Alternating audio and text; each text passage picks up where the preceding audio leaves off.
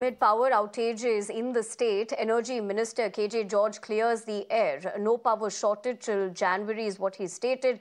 May face issues after January. It's also gone on to state that prep underway for next year. But to understand more on that development, Imran, my colleague, joins me on the broadcast. Imran, good afternoon. As far as KJ George, the Energy Minister of the state, also clearing the air, what should we know about that? And also in terms of the current situation that the state is facing as far as the power crisis is concerned.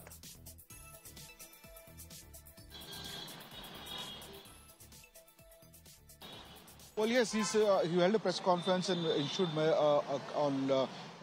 commented on two major issues. One is that the death of the lady and the 5-month-old kid, and also about the power crisis in the state. And the state is managing everything it can. They're also buying power from other states, and it's not to be in need of concern. And this is what KJ George has been making a statement in the backdrop of what has been criticized from the opposition, that the state is plunged into darkness because of the misgovernance of the Congress government in the state. And many of the farmers we've seen earlier also held unique protests in their own way, trying to draw attention to the state government about the power crisis, especially looming over the rural sector of Karnataka, where they're not receiving 78 hours of state electricity for the agriculture purpose.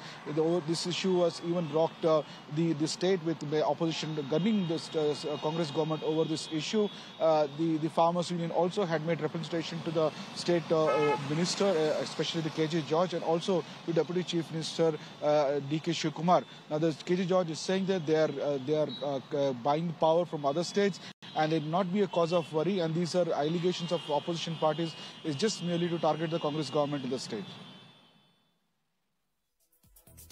Right, Imran, I appreciate you getting us the latest as far as the crisis is also concerned, and with the fact that these significant remarks have come in from the state side. We're going to leave it at that.